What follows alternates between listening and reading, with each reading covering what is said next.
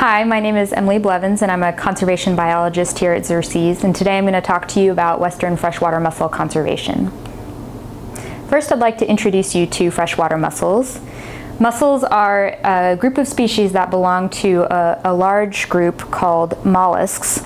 Mollusks include a huge diversity of different types of animals ranging from squid to clams to snails and slugs. Freshwater mussels are just one kind of species that are found in this group, and mussels are found in a variety of habitats in freshwater, whereas the larger group of mollusks are found in marine, terrestrial, estuarine, and freshwater habitats. So mollusks are found over a large portion of the earth and come in a huge variety of shapes and sizes. Freshwater mussels are special because they are found in our freshwater environments, which include rivers, lakes, streams, creeks, and they belong to a group known as bivalves, which include some of the commercially important species like clams, marine mussels, and oysters. So a lot of the species that we actually like to eat are bivalves. And the bivalve actually refers to the two portions of a shell. So a freshwater mussel is actually the animal and the shell. So this is just an example of a bivalve. So freshwater mussels themselves are also fairly diverse. There are more than 900 species of mussels that are found distributed across the world. And North America is actually a hotspot of biodiversity for mussels. So North America has around 300 different species of freshwater mussels, with the vast majority of those found in the eastern US, particularly in the southeast, where you can find as many as 100 or more different species in a single river system, 30 of which maybe would be endemic or unique to just that river system. Unfortunately, freshwater mussels are also among the most imperiled organisms in North America. Together with freshwater snails, these animals face really high extinction risk, including the extinction of more than 30 species of mussels in North America alone already. So we're losing these species at a significant rate, and they are highly imperiled. Mussels are unique among other mollusks in that they have a very complex life cycle that incorporates the use of a host fish. So to reproduce, mussels are actually reliant on freshwater fish to help them disperse and metamorphose their young. So a mussel life cycle begins with the adults, which fertilize eggs that the female mussel will hold and then release to the environment in the form of a larval stage known as a glochidium. And many of these glochidia are actually released in the vicinity of a fish that serves as a host. So these mussels will attach to the head, the fins, and the gills of their host, where they are a temporary parasite lasting on the fish for maybe 1.5 weeks to up to a month or so, depending on water temperature. Although they are a parasite of fish, they don't cause much harm to the host in a natural environment, and this is a huge benefit to freshwater mussels because mussels are typically very sessile animals in that where they land as a juvenile and grow into an adult is where they're going to spend the vast majority of their life. So a fish provides an opportunity for a mussel to actually move among water bodies or throughout a river system, which is incredibly beneficial for rescuing of populations or establishment of new populations. And so fish are vital to mussels. Of course, as I'll explain a little bit later, mussels are also very important for fish. So this really is a symbiotic relationship. Mussels spend just a short amount of time in this larval stage on a fish and then will drop off as a juvenile mussel that's prepared to feed and grow into its adult form. Again, this is unique for freshwater mussels. Other species of bivalves actually don't have this type of relationship with fish. Mussels are also very long-lived and highly productive under the right conditions. So freshwater mussels can live to ages of more than 100 years, and compare that with other aquatic macroinvertebrates that may last a single season or only a few seasons as an adult in rivers and lakes. Mussels have this incredible capacity to produce over a long period of time, meaning that they can have a very large impact on their environment. So just to tell you a little bit about mussels and how they live, this is what I think is really interesting about mussels. So they are aquatic and they do rely on freshwater habitats. So you'll find them only in locations where water is permanent year-round and supports fish because of that host-fish relationship. Unlike zebra mussels, which are able to attach themselves to infrastructure, which is part of the reason they cause so much economic damage, our native mussels are actually anchored into the bottoms of our rivers and lakes through a pseudo-foot that they actually burrow into the bottom substrate. And so this burrowing lifestyle has a lot of advantages for mussels in that they can move short distances and they are able to feed themselves with the use of their foot, but they also still spend much of their life in the same location where they drop as a juvenile. And you can find this in natural habitats. Sometimes you'll find a living mussel whose shell has actually adapted to the shape of a rock or root that they grew up against over the course of their lives. And again, this is over decades that a mussel will grow and live in a particular area. Mussels are characterized by filtering, which is how they breathe, how they feed, how they reproduce. And so there are some really interesting ways that by filtering water, they're actually changing the environment around them for the better. And I'll talk a little bit more about that.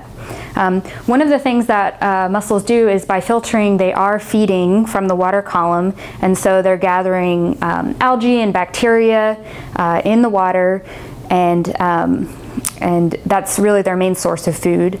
And where rivers are productive, mussels can reach very high abundance with as many as 10,000 to 100,000 mussels in what's called a mussel bed.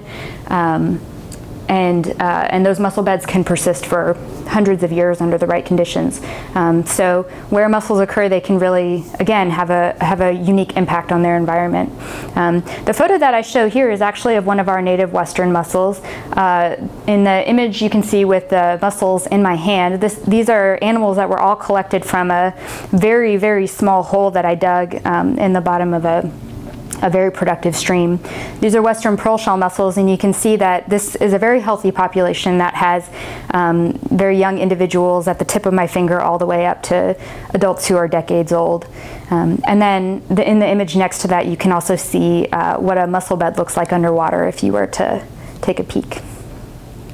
I do have a note here, just a star next to the word abundant, because unfortunately in habitats where it's less productive or in habitats that have been negatively impacted by either poor water quality or habitat destruction, mussels can also occur, singly or in very, very small numbers. And I'll talk a little bit more about this with the discussion of conservation. So again, mussels are found in permanent or semi-permanent water bodies. So this could include large lakes or even small floodplain ponds. Also headwater streams. Mussels occur from sea level all the way up to high meadows in the Sierras. As long as there are host fish and there is habitat and water is present year-round, there's a good chance that mussels could occur there. It's surprising some of the places you can actually find them. For example, in the image under perennial water bodies, you might not expect to find mussels in what looks like a puddle, but this is actually a stream that dries out in portions, and in those places where water persists, that's where we find mussel beds. And in fact, in the small puddle you see there are more than 300 western pearlshell. So it's pretty impressive where they can survive. There are some specific things that mussels need in their habitat to really thrive. Among those are things like stable features, and this could include large cobble or boulders or bedrock, but the stability that is found in portions of rivers naturally enables mussels to persist during things like seasonal high flows, particularly after large rainstorms or snowmelt. These stable features are very important for mussels to avoid being swept downstream because, again, they're burrowed into the bottom of rivers and streams, and that's really how they're able to persist. diverse structure, such as root networks that are found in the vicinity of really healthy riparian ecosystems, are also really important for freshwater mussels. And you may be able to see just at the very bottom of that image is a mussel tucked in among the roots. So these are areas that really support mussels. And the fish that are also important to mussels because they provide structure. These are food resources. So again, healthy aquatic ecosystems are really good for mussels. Burrowing material is an important component of mussel habitat for mussels to really be able to anchor themselves and effectively, position themselves for the long term. They need materials such as fine sediment, sand, gravels. These are all common types of substrate that mussels burrow into. And having an abundance of this type of material is really beneficial for mussels because then they're able to land in new habitat when dropping off of a host fish, more likely to find a suitable location to grow and thrive. As well as persist when, for example, high flows do shift sediment around because our rivers are constantly changing, and so having habitat that is widespread is really important for mussels. And then again, permanent water. Our water bodies naturally dry during portions of the year, so lakes can get a little smaller during higher temperatures and during the summer months. Mussels need to be able to find good habitat when drying occurs, and so having abundant water is also really important for them. So I've talked about what's important to freshwater mussels, but mussels are also incredibly important for the entire freshwater ecosystem because of the benefits that they provide. So by filtering, mussels are able to capture nutrients that might otherwise flow downstream and down to the ocean. But mussels, by filtering, they're drawing in those nutrients, they're using them, they're repackaging some of them in what are called pseudofeces, and then they're depositing those in their environment.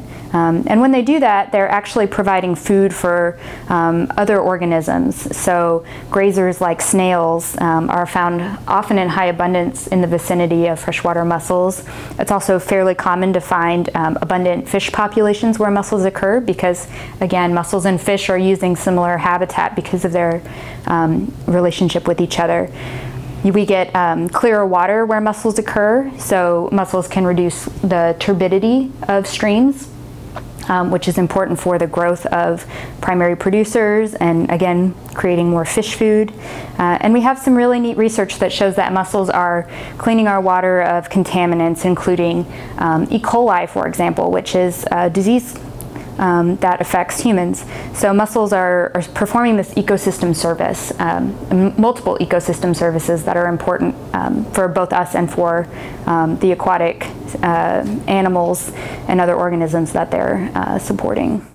So now I'm going to switch to talk to you about western species of freshwater mussels. And just to explain this a little bit, our work at Xerces has mainly focused on western species of freshwater mussels.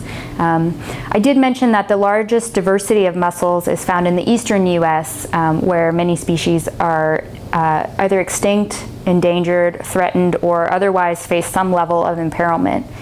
In the western U.S., typically far less has been known about our western species, including their conservation status. And so this has become a priority for Xerces to contribute to the body of knowledge about western freshwater mussels.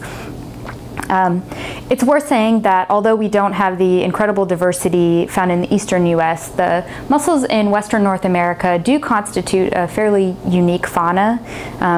When I say western North America, in fact, I am talking about west of the Continental Divide. And the species that we have here belong to 3 different groups of freshwater mussels, which I'll explain in just a minute. But our western species are found here in western North America, and including the US, Canada, and northern Mexico, as well as in portions of Russia. One of our species is actually located in Alaska and over into far eastern Russia. But in the maps that I'm showing here, you'll see the locations of freshwater mussels found here just in North America. Those are the open circles depicted on the maps. So you can see that mussels occur from, again, northern Mexico up through western states, including Utah, Nevada, portions of Wyoming and Montana that are west of the Continental Divide, and then onto the coast. Our mussel fauna here in the western U.S. includes the western pearl shell, which is our most long-lived species of freshwater mussel in the western North America. This is a species that can live as long as 100 years or more, and it relies specifically on salmonids for completion of metamorphosis. So their host fish is restricted to species of salmon and trout, which is not particularly typical among Western species. It does have the widest distribution in Western North America of our Western mussels, ranging from portions of Central California all the way up to Alaska. And this is also a species that occurs in very high abundance when in ideal habitat. So where there's sufficient food and good habitat and good host fish populations, these mussel beds can reach many tens of thousands in a single location. The western ridge mussel is another interesting species of western freshwater mussel because it is the only living member of its genus, so it's fairly unique among mussels in the world.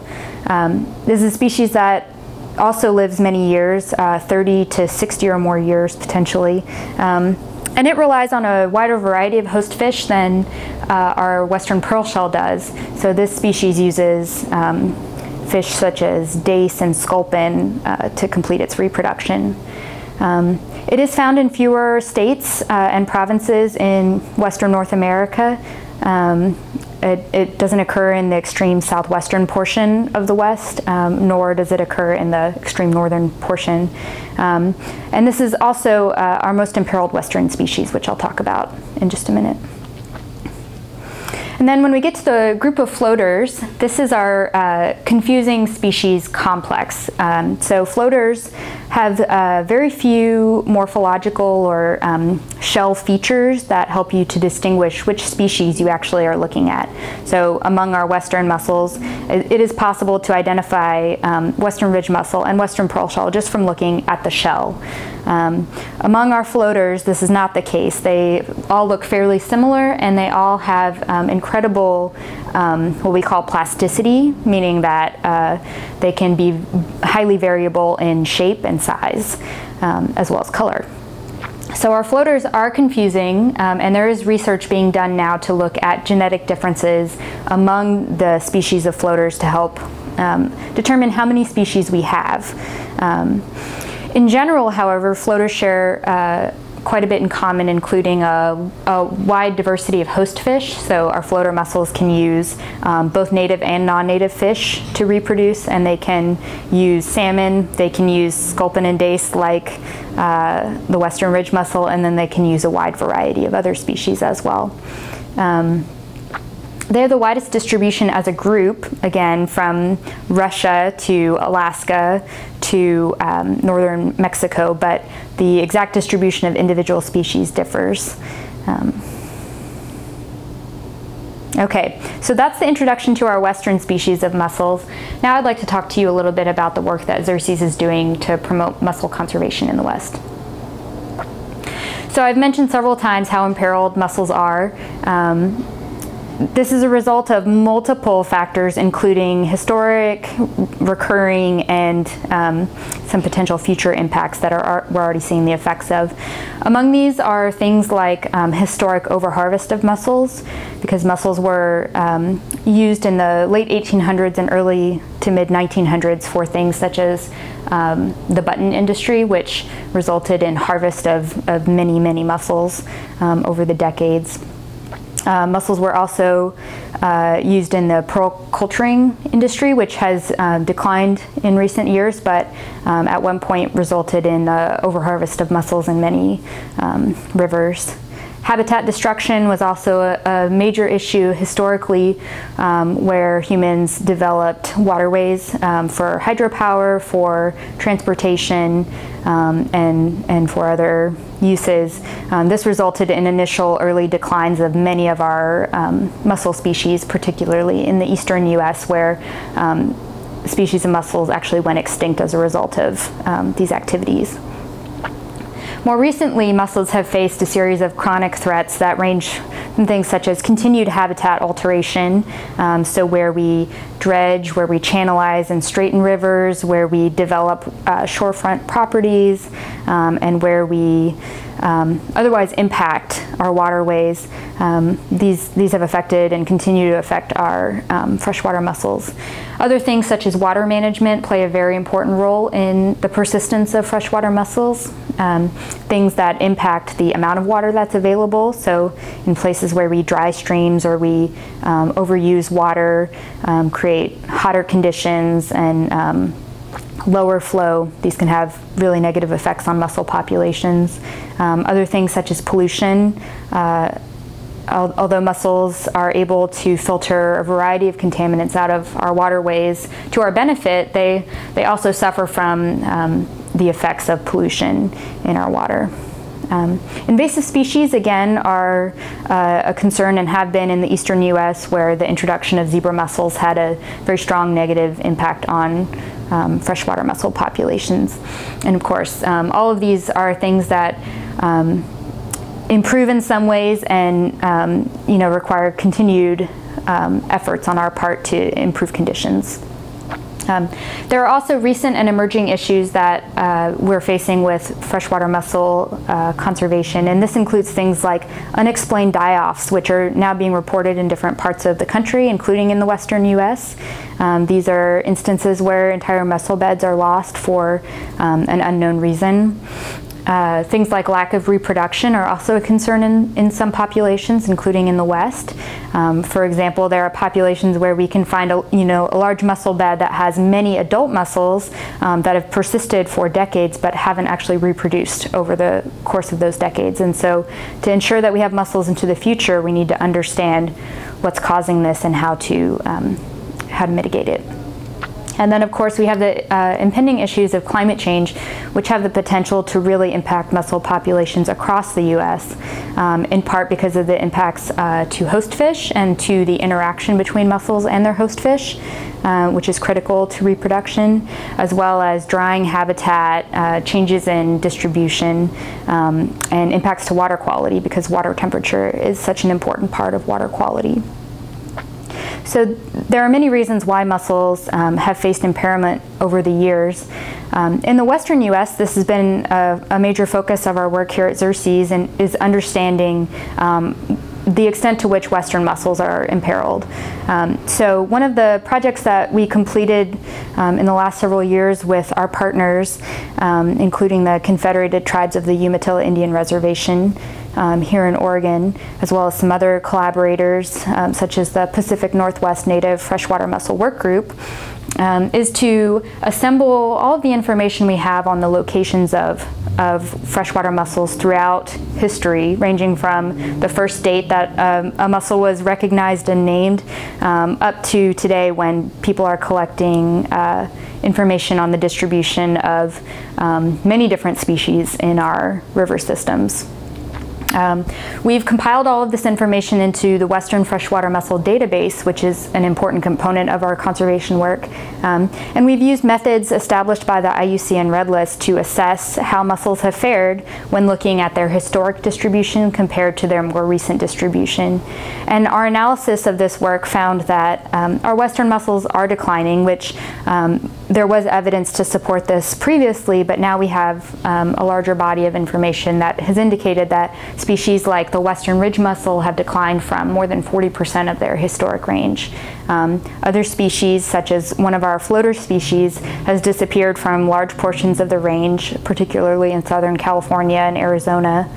And even species that can be very abundant in certain places, such as the Western pearl shell, are disappearing in some areas as a result of lack of reproduction, impacts to existing mussel beds, and then unexplained die-offs.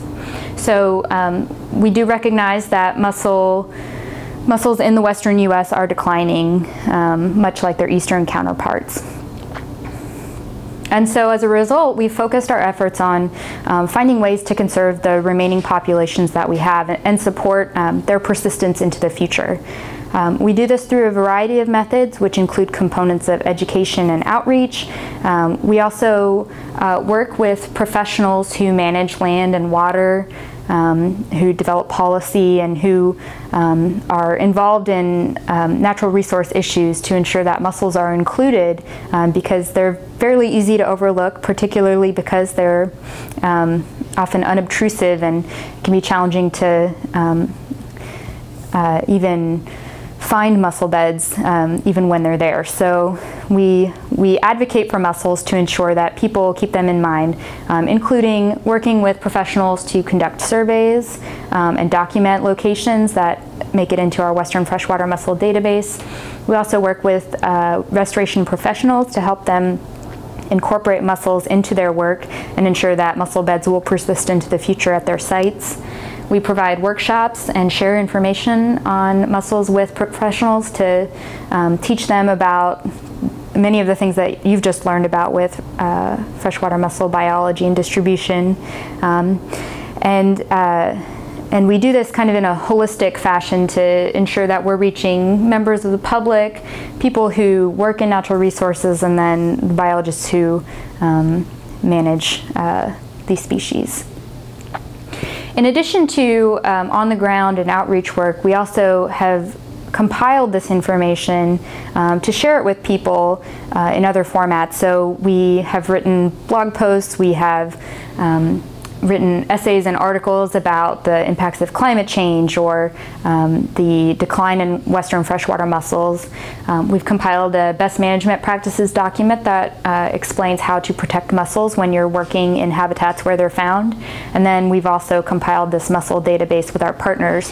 And all of this is intended to really increase support, because mussels are providing some incredible services, not just to us, but to the aquatic environment that is so important into the future, particularly if you're someone who drinks water or you know, sees the benefit of salmon and other native fish. Mussels are so fundamental to healthy, functioning aquatic ecosystems, and that's an easy story to tell.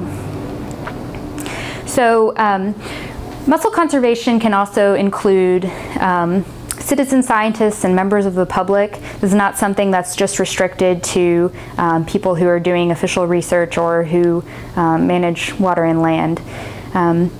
One of the most simple things that an individual can do to support mussel conservation is really to join the fight against invasive aquatic species like zebra mussels. So when we see things like aquatic invasive species permits for your boat, ensuring that you're not the person introducing invasive species into waterways is critical for conservation of not just mussels, but all of our western aquatic species. Learning more about our native species is always an important way to support conservation, because without understanding how mussels are fundamental to our aquatic ecosystems, it's harder to understand why conservation is so important. So I encourage you to learn more about our mussels. You can find more information at our website and in some of our publications on mussels. We also ask that if you are seeing shells or observing mussels when you're out enjoying your local river or lake, to share that information with us, because we do use that to support all of our efforts with outreach and research. We do ask that you don't handle mussels if you see them. Just take pictures or examine shells, because often a permit is required to do more with mussels, to handle them. And we also want to make sure that populations are not harmed by just documenting where they are.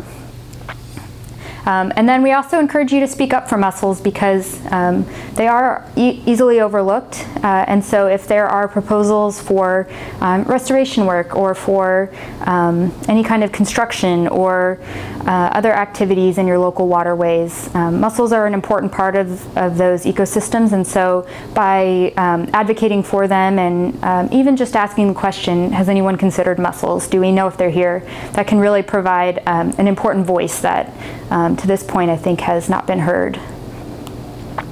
Okay, so thank you for your interest in freshwater mussels, and for more information please do visit our website.